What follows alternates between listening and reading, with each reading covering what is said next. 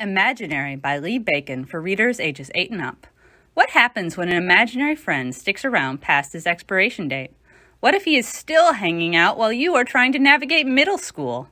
That is what happened to Zach. His best, not-so-real friend Shovel narrates their adventures complete with evil trolls, revenge plots, and secret agent shenanigans. Find out if Zach can finally make some real friends while keeping the imaginary ones when you check out Imaginary at Ogdensburg Public Library today.